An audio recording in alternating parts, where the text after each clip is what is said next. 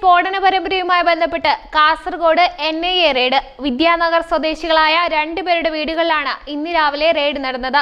വിദ്യാനഗർ സ്വദേശികളായ അബൂബക്കർ സിദ്ദിഖ്, അഹമ്മദ് അറാഫത്ത് എന്നിവരുടെ വീടുകളിലാണ് ഇന്ന് രാവിലെ കൊച്ചിയിലെ NIA സംഘം റെയ്ഡ് നടത്തിയത്. ഇവരുടെ പക്കൽ നിന്ന് മൊബൈൽ ഫോൺ അടക്കം പിടിച്ചെടുത്തു.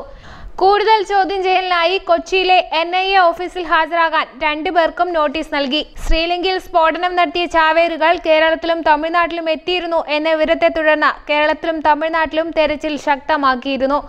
കൊല്ലപ്പെട്ട സഹ്റാൻ ഹാഷിമുമായി ഇവർക്ക് നേരിട്ട് ബന്ധമുണ്ടായിരുന്നോ എന്ന് കണ്ടെത്തുന്നതിന് വേണ്ടിയാണ് റെയ്ഡ് നടത്തിയതെന്നാണ് സൂചന. അതീവ രഹസ്യമായിട്ടായിരുന്നു റെയ്ഡ്. തൗഹീദ് ജമാഅത്ത് തലവനായ സഹ്റാൻ ഹാഷിം 2017 മലപ്പുറത്ത് എത്തിയിരുന്നതായി നേരത്തെ തന്നെ ഇന്റലിജൻസ് ഏജൻസികൾ കണ്ടെത്തിയിരുന്നു. ഏപ്രിൽ 21 ഈസ്റ്റർ ദിനത്തിലാണ് ശ്രീലങ്കയെ നടുക്കിയ സ്ഫോടന പരമ്പര നടന്നത്. സ്ഫോടനങ്ങളിൽ 253 പേർ കൊല്ലപ്പെട്ടതായാണ് ശ്രീലങ്കയുടെ ഔദ്യോഗിക വിശദീകരണം. News desk big 14.